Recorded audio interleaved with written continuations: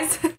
I was out of breath. Hey guys, welcome back to my channel. Today is going to be my, okay, let me get this right this time. It's going to be my June favorites. Today is July 6th. I know we had a little hiccup in the last video. I think I said it was like July and it was just June. I really usually don't know what day it is. Ugh. But I don't have like a job that I go to every morning and I don't have kids, so I'm kind of like, what's today? Almost every day. But today is, wait, what's today? Today's Monday? Today's Monday. Today is Monday. This is going to be my June favorites. I really had to scrounge to get favorites for you guys because I've just been pretty busy lately. I haven't bought a lot of makeup except for the stuff that I showed you in the haul last time, which I really haven't even gotten into playing around with. Let's go ahead and jump into the video.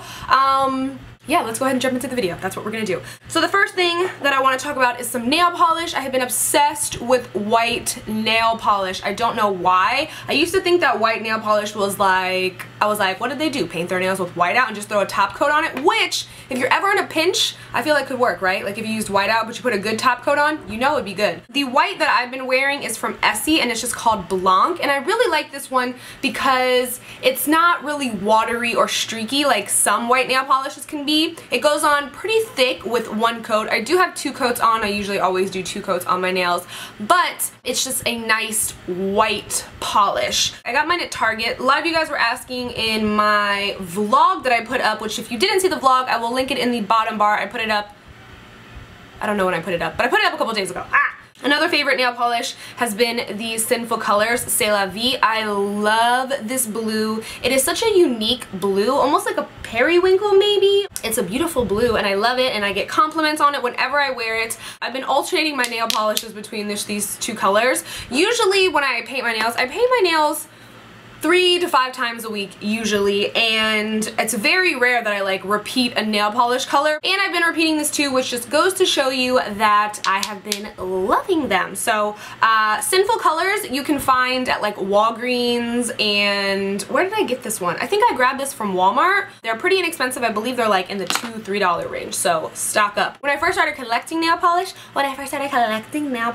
Sinful colors, I had like every single one of these colors just because they're so inexpensive and they have a great like color range. The next favorite is from Stila, and it is their Stay All Day contouring bronzer for the face and the body, and this one is in medium. When I purchased this, I didn't realize that they came in different colors. I don't know if there's a lighter one and a darker one, and I just have the medium version. I'm glad that this one works for me, and it is a beautiful, beautiful bronzer, no shimmer in it. I love the color. There's like no orangey tones to it whatsoever, and I love how big the pan is because it is made to bronze your face and your body, so you could take a big powder brush in there and whip it all down this area if you needed to, because you know I like to fake that self tan now and then. So that's what made me really purchase this, was just the size of the pan of it. But when I got home and used it, I loved the bronzer. I thought it went on really smooth. I don't know if it's as smooth as the Kat Von D ones is what I would compare it to, but it is still a very beautiful bronzer, and again I just love the color because there's no orangey tones in it, which is what I like. Next is a foundation. This foundation is from Cogendo and is their Aqua foundation. I'm pretty sure I've talked about this foundation in a favorites before, but I think I was talking about how I mixed the foundation together with the Makeup Forever HD foundation to give me like the perfect foundation. Well, I've since moved on from that and I've just been using the straight Aqua foundation, and I am so in love with this foundation.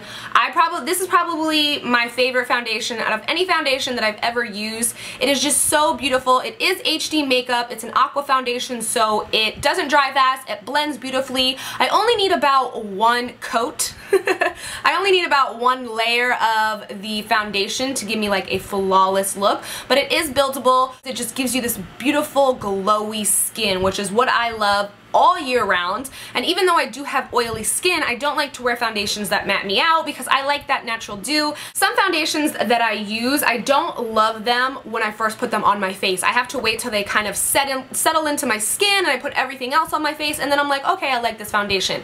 This foundation, as soon as it goes on my face, I'm like, ah, la la la. This is the color 143. I also have 123. I found them on Sephora.com, and I don't think they have a huge color selection, which is kind of the only downside, but I feel like you could get 2 of the colors and just make your own perfect color, because this is seriously the best foundation that I've ever used. Probably ever. You go, Kojendo. So these are the Marc Jacob High Shine Lip Lacquers. I think that I used this one in one of my last videos, and this is in the color Moon Glow, and this one is in the color Love Drunk. These are so beautiful. I have this one on in the middle of my lips today, and they're so pigmented. They do have like that minty smell that kind of the Buxom gloss has, but it doesn't have like that cooling, cold sensation that the other ones give, but I know the other ones give that feeling because I think those are like plumping lip glosses. So this is a Moon Glow, right? Moon Glow? I want to make sure I'm telling you the right name because you know me. Yeah, Moon Glow. And it's just like this beautiful pinky nudie gloss, which you can't ever go wrong with a nudie gloss. Even if you have like on a dark lip, you can pop it in the center just to give a little bit of dimension to your lip. And then this one is like a brownie, like a darker nudie color, which I think is beautiful. I wear this one solo. So that's what the 2 look like, and they're not sticky, which is like a huge thing for me with glosses. I don't like the sticky gloss, and these aren't sticky, so I love them. My next one is from House of Dolls, and I got this in my P.O. box, and I'm pretty sure it's Natalie Doll that's here on YouTube that this is her like lipstick line, and I just thought her packaging was so cute. It just looks like this, and this color I'm obsessed with. This is called She, and it is the color that I have on my lips like all over. I do have Stone lip liner over it, and then this all in the center, but I love this nude. This may be my new go-to nude, and it just looks like that. I've been obsessed with Dose of Colors Soft Touch, which has been my go-to nude for a really long time, and when I put this one on, I was like, oh my god, I think that may have just taken Dose of Color's spot. So I think it's a beautiful color. Again, it's called She. They are super creamy, really pigmented, and they feel really nice on your lips. And it's a satin lipstick because it's not matte or anything like that, which will keep your lips hydrated and it won't dry you out too much. So that's the color right there. And again, it's called She. Next is this $1 Million Tan Mermaid Mousse. I will link my full tanning routine in the bottom bar if you guys want to check it out, but I wanted to mention the face one because we know that I am not really a face tanner when it comes to self-tanning or just tanning in general. Way back when I used to tan in tanning beds, don't tan in tanning beds, side note. I used to cover my face. If I tan outside, I would cover my face, which I don't do any kind of tanning bed tanning or sun tanning really anymore because I'm just trying to preserve the skin, and sun damage is really serious, and I don't think that the ozone layer is as strong as it used to be, so those UV rays are just coming down hot and getting us. So I like to self-tan a lot, and even when I self-tan before, I used to only self-tan to my neck and the rest of my body, but I wanted to mention this because I've never been so in love with like a facial self-tanner as I am with the $1 Million Tan, and I don't know if it's because it just has this little easy, like soft, cushiony little applicator that goes with the self-tanning mousse, but it just is the best facial self-tanner I have ever used.